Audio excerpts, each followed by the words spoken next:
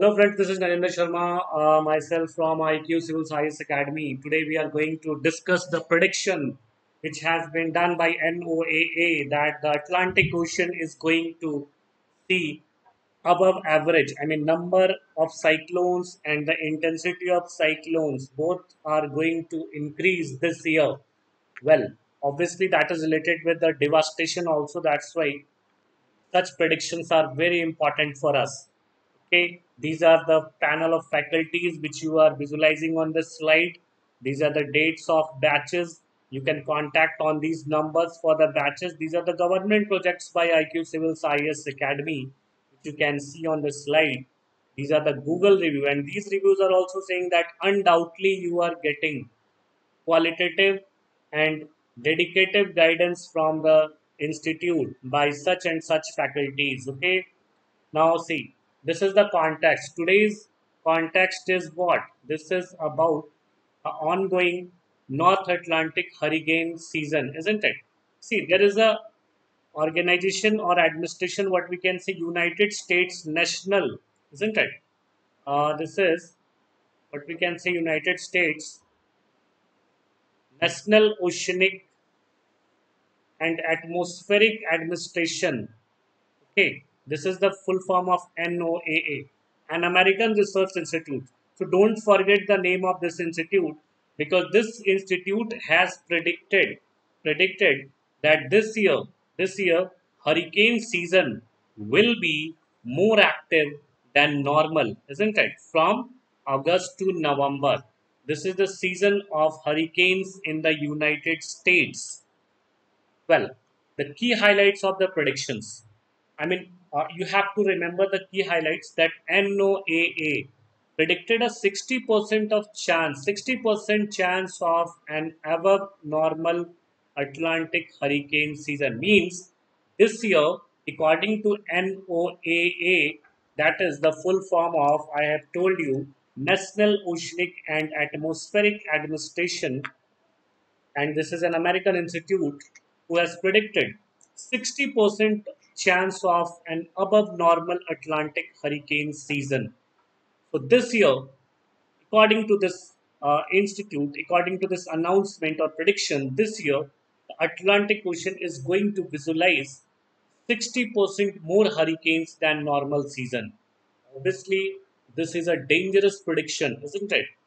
Maybe what God knows what is going to happen in future. Okay. The researchers said that there would be 40 to 20 named storms in the remainder of the season. Okay, whatever the season has, in the coming season, 40 to 20 storms may be likely to crop out in the ocean, out of which 6 to 10 from 14 to among 14 to 20, 6 to 10 would likely become hurricanes. Wow. So say this is not wow, it is oh, for Allah's. Okay, it is a kind of expression which you can which we can sow because the cyclones are going to turn out into hurricanes. That is obviously hurricanes are what? They are the intensified cyclones, isn't it? So they are the dangerous cyclones which are known by hurricanes in Gulf of Mexico, isn't it?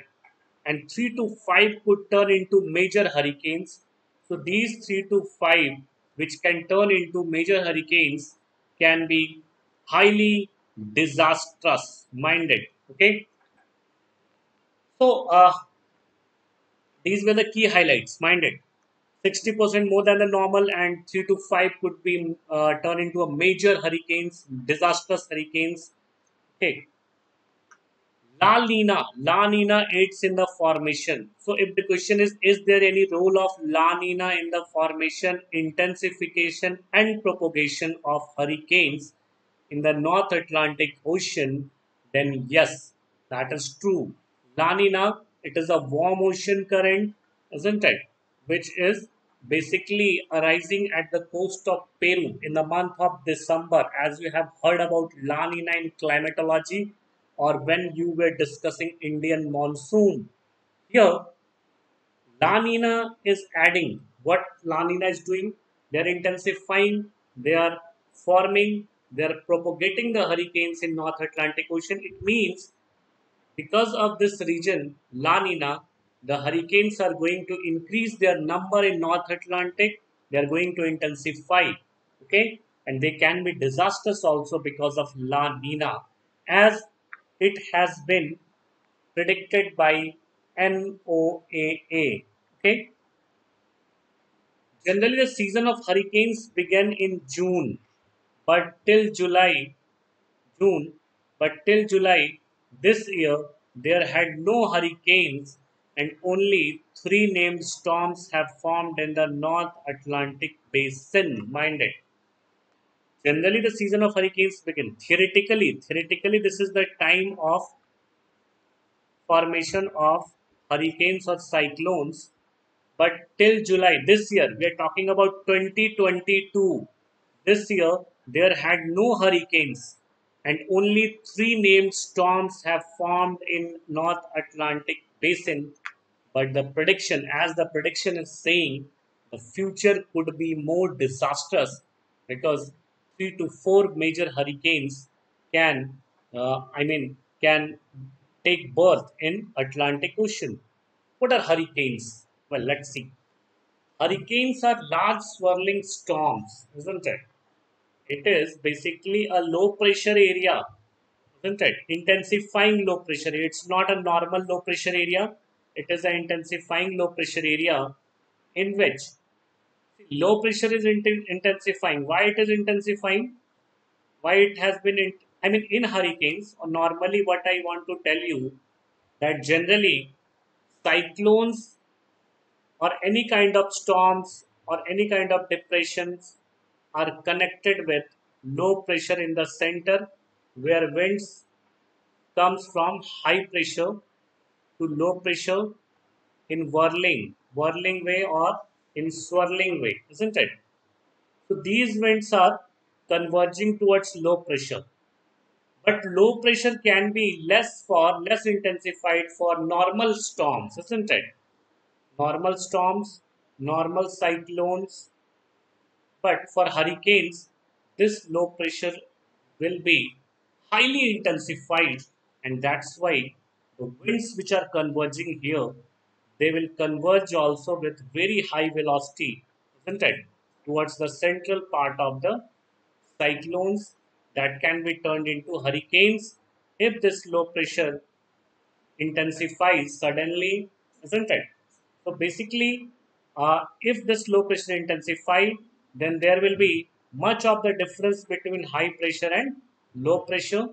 Because if it is intensifying, obviously high pressure will be high pressure between high pressure and low pressure will be intensified, isn't it?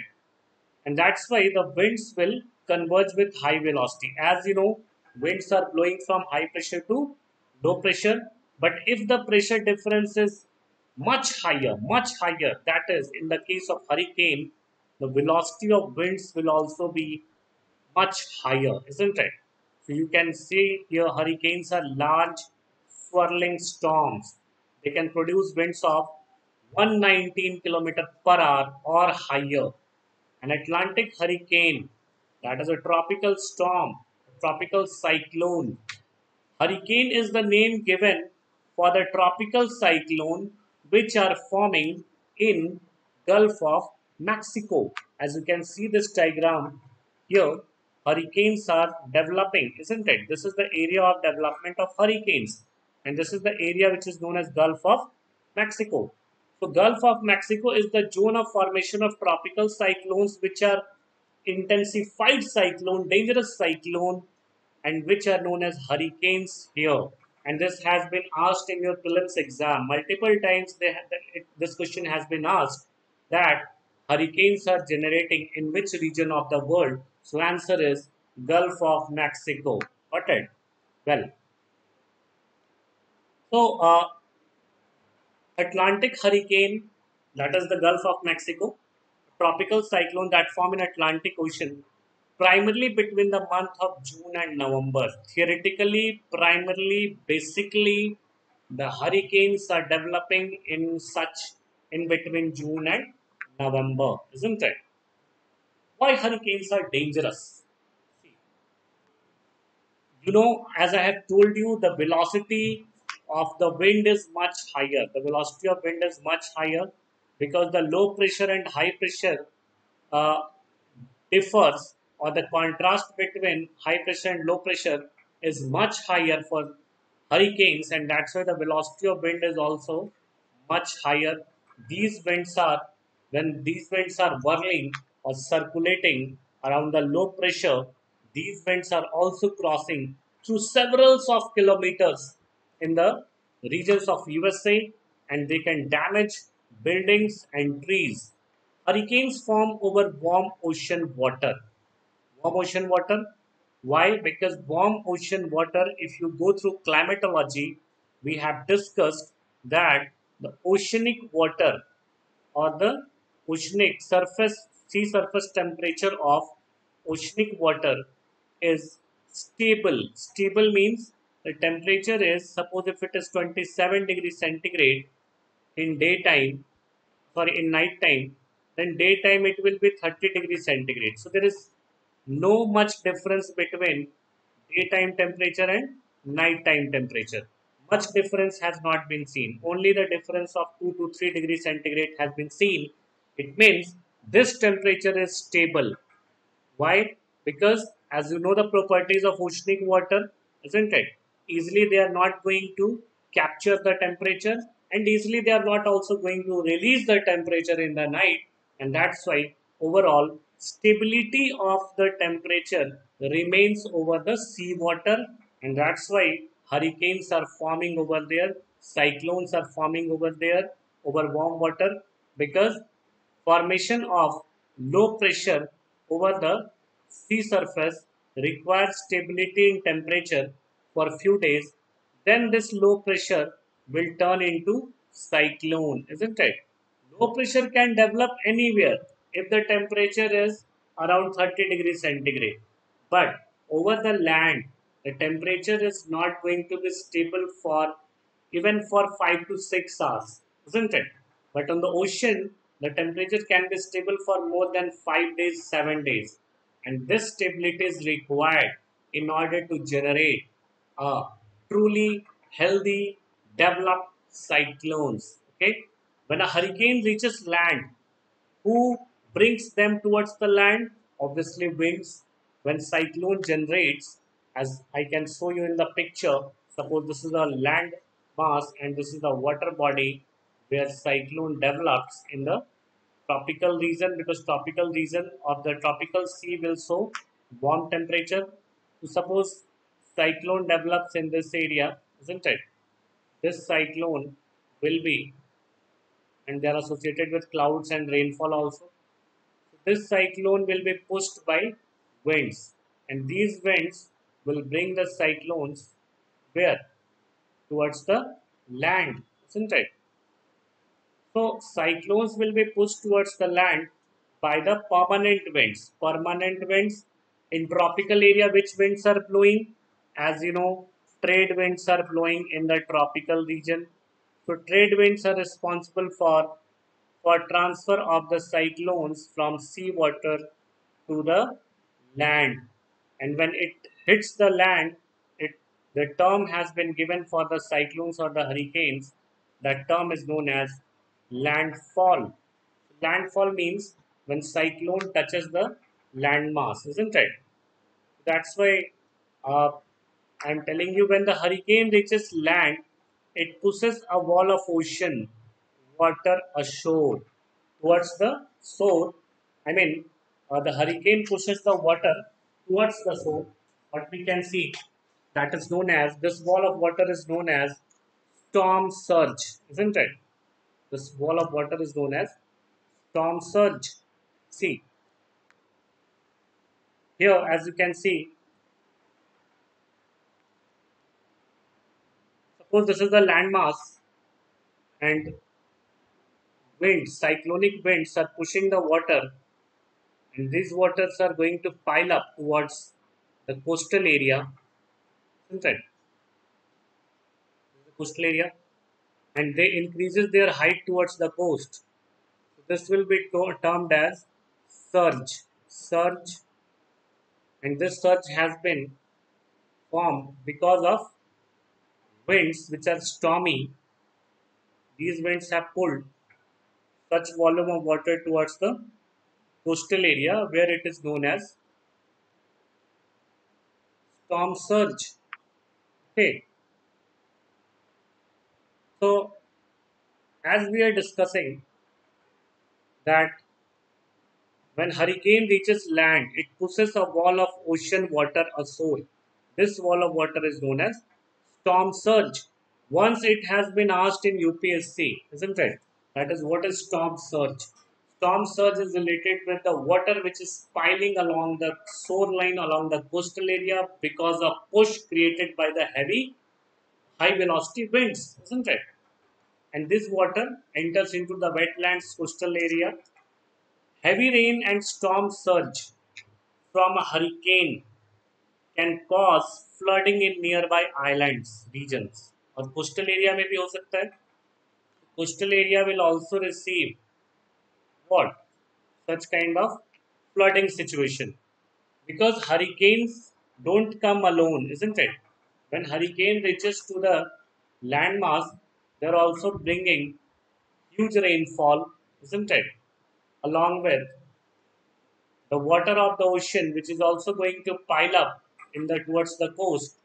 So collectively, they are going to create what flood over the coastal area or along the island area, isn't it? So mind it. Here, what I was saying, like when a hurricane reaches land, okay, heavy rain and storm, along with heavy rain, storm surge can cause flooding in nearby island regions. So you can have questions from UPSC about storm surges, isn't it? What are the significance of storm surges? What are the pros and cons which are related with the storm surges along the coastal area? This kind of question can be asked.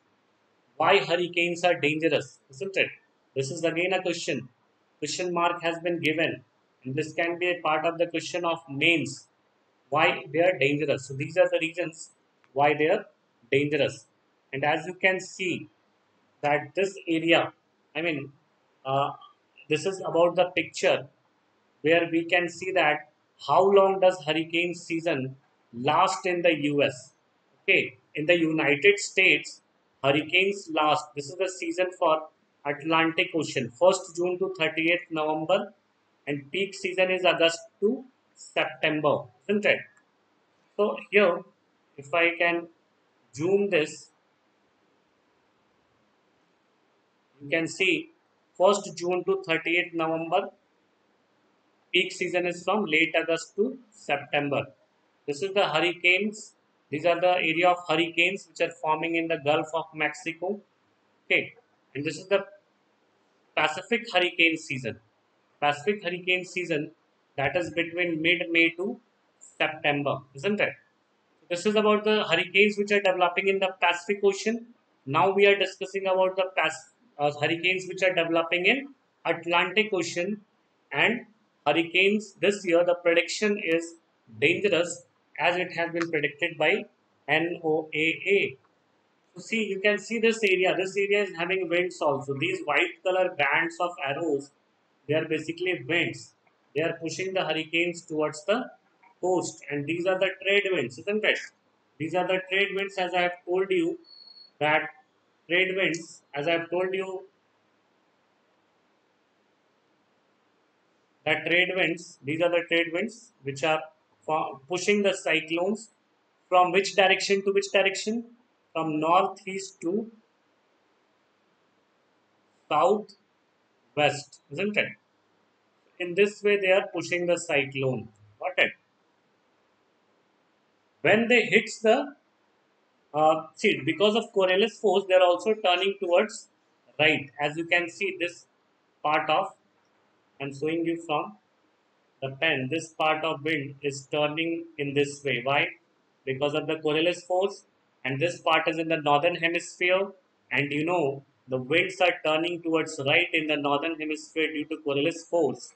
That's why hurricanes, direction of hurricanes is also from first east to south, west, and then towards northeast, towards north, and then towards northeast. This is clockwise direction because of Coriolis force. And this is the same, this is the direction which is followed by cyclones or hurricanes in this area, isn't it? Well, if you're talking about hurricanes, isn't it? Then there are few parts of hurricanes. I'm telling you eyeball, and rain bands, isn't it? So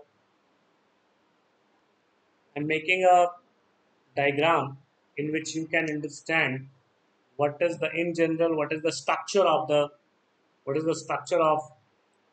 a cyclone or hurricane, isn't it? See, this low pressure area through which convectional currents rise higher in the upper atmosphere. Okay, so warm heated winds rise higher in the upper atmosphere, that is in the troposphere, that is at the height of 10 to 12 kilometer of troposphere. You know about troposphere, the lowermost part of the atmosphere. These warm moisture laden winds rises higher, but the winds cannot enter into this area which is known as I. This central part of cyclone is known as I, where there is very high temperature, and that's why because of such thermal contrast winds are not able to penetrate the eye area. They are coming, they are merging at the boundary of the eye, and after merging they rise from that boundary in the upper atmosphere, isn't it, in this way. So winds rises upward because of thermal contrast, they are not going to enter into the eye. So just behind the eye or in the peripheral surrounding of the eye, winds are rising with very high velocity, and that's why they are forming very heavy clouds, that is cumulus and cumulonimbus clouds, isn't it? Cumulus and cumulonimbus clouds are forming in the eye wall section, isn't it? This is your eye wall of the cyclone. Okay, the central part is eye, and this part is known as eye wall. Eye wall will have very high velocity winds and very heavy rainfall in this region, isn't it? Very heavy rainfall in the eye wall, but eye remains in a peaceful condition. There is no disturbance in the eye. Only eye wall will face a disastrous situation. So here, as you have seen, parts of the hurricane, isn't it?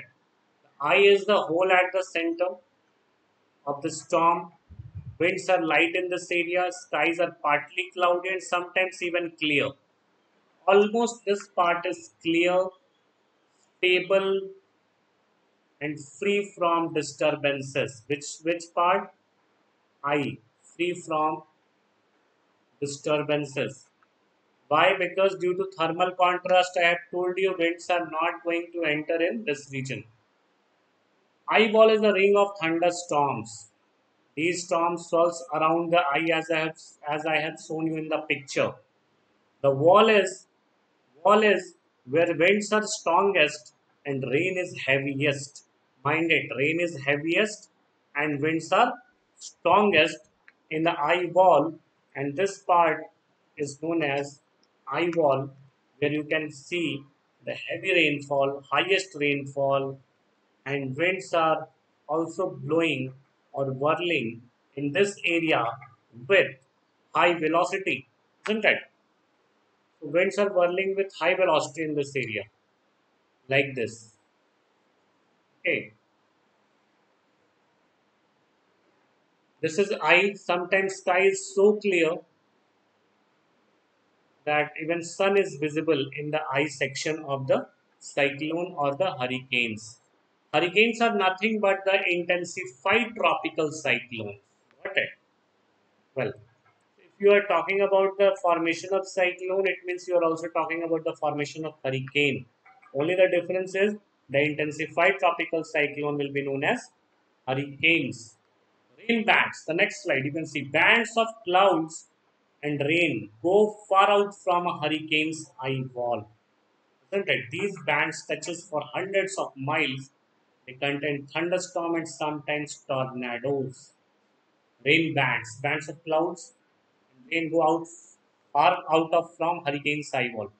तो बहुत दूर में जाकर बनता है जैसे देखो अभी मैं यहाँ पे I will show it how it is forming these clouds are spreading up to the greater area, isn't it? This will be known as rain bands. Here they are associated with rainfall. Such rain bands are forming far away from the eye wall, as you can see in the slide. So these are the rain bands. Okay, clouds are precipitating with thunder and lightning, as you can see in this picture. So eye wall rain bands are the bands of clouds and rain go far out from a hurricane's eye wall. These bands stretches for hundreds of miles, isn't it? So these are the structure. This is the structure of this hurricane. Now, how does a storm become a hurricane? How does storm become a hurricane? A hurricane starts out as a tropical disturbances. Okay. Hurricane starts out as a tropical disturbances. This is an area over warm ocean water where rain clouds are building. This is an area over warm ocean waters where rain clouds are building. Okay. So here hurricanes start out as a tropical disturbance. Again, I am telling you, and I have told you that they are nothing but simply tropical cyclone or tropical disturbances, isn't it? Which can convert into hurricane. So here it has written a tropical storm becomes a hurricane if the wind reaches the velocity of 119 kilometer per hour, isn't it? A tropical depression become a tropical storm if its wind reaches 63 kilometer. So tropical disturbance sometimes grow into tropical depression. This slide is showing you how the tropical disturbances growing into tropical depression and tropical depression how it becomes tropical storm and how tropical storm becomes hurricane, isn't it? Its final stage is hurricane where the wind velocity is highest, isn't it?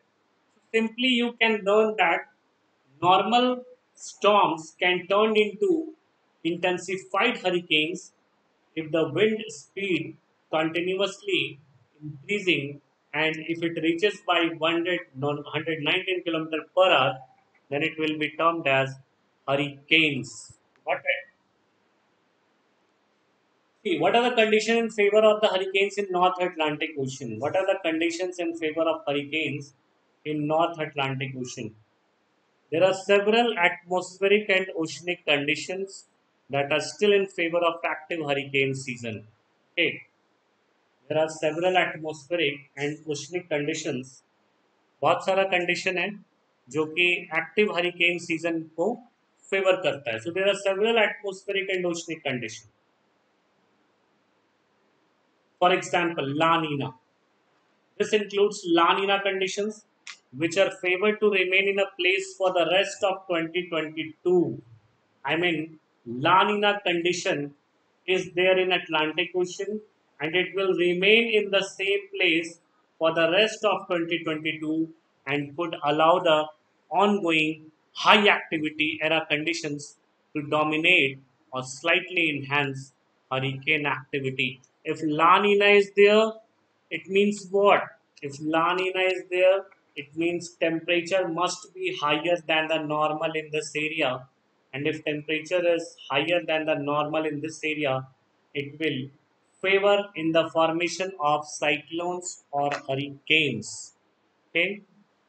Weaker tropical trade winds, weaker tropical trade winds, next conditions which are basically in the favor of hurricanes formation in North Atlantic Ocean. First condition was what? First was La Nina, and second is weaker tropical trade winds, as we can see here. In addition to a continued La Nina, weaker tropical Atlantic trade winds, an active West African monsoon, and likely above normal Atlantic sea surface temperature set the stage for an active hurricane season and are reflective of the ongoing high activity era of Atlantic hurricanes. Okay, so mind it. Here, in crux, I want to tell you the tropical trade winds are weaker. I mean, you know the trade winds, you know the location of the trade winds. These trade winds becomes weaker due to what? La Nina, isn't it? Not El Nino, La Nina.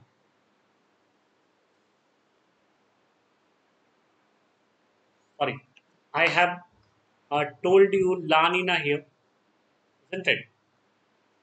So La Nina favored to remain in the rest of the place, and La Nina is increasing activity, but La Nina is written here. What I can tell you, La Nina condition, it should not be La Nina here, it should be El Nino, mind it. El Nino condition, isn't it? So El Nino condition brings high temperature, isn't it? And that's why such kind of activity begins. Weaker tropical Atlantic trade winds because of El Nino. Again, I am writing here El Nino, not La Nina. So, because above normal temperature, La Nina is a cold current, na? El Nino is a warm current. Because of El Nino, such activity can be intensified. So, yes, I was talking about weaker tropical wind. That is about, it has wrongly printed. It should be El Nino here, isn't it? So, El Nino increases the temperature, and when it increases the temperature, it is reducing the pressure difference, and that's why wind's velocity also decreases, isn't it? So if wind velocity decreases, then hurricanes will form, because there will be no disturbances from the wind velocity, because wind velocities are also basically disturbing what? They're disturbing the formation of cyclone, which is not possible here because of El Nino. Okay. Well, how hurricanes are named? There can be more than one hurricane at a time. This is one reason hurricanes are named. एक साथ कई सारा hurricane आ सकता है, इसलिए उनका नाम अलग अलग रखते हैं. Names makes it easier to keep track and talk about storms. Any debate, any discussion, it can be easily held if the names have been given. Okay. Each year, tropical storms are named in alphabetical order. Each year, storms are named by an alphabetical order. The names come from a list of names for that year, and there are six lists of names. Lists are reused every 6 years. But if a storm does a lot of damage, suppose a storm is very devastating, very damaging, its name is sometimes taken off the list. उसको वहां से हटा दिया जाता है क्योंकि इसने already बहुत ज़्यादा डैमेज किया हुआ है. So it is then replaced by a new name that starts with the same letter. Okay. So these are the list of major hurricanes in the North Atlantic Ocean. Well, this year we can also visit. We can also have such kind of dangerous hurricanes. Well, these are the elite panel of faculties from Delhi. For inquiries regarding admissions, you can contact to these numbers. Okay, so this is all about uh, the prediction of NOAA, and these are the numbers. You can contact on these numbers. You can make hurry because the batches have been started, and the recent batches which have started here, that is at 10th of August. So make haste, isn't it? And join the institute, join the success. Okay, thank you.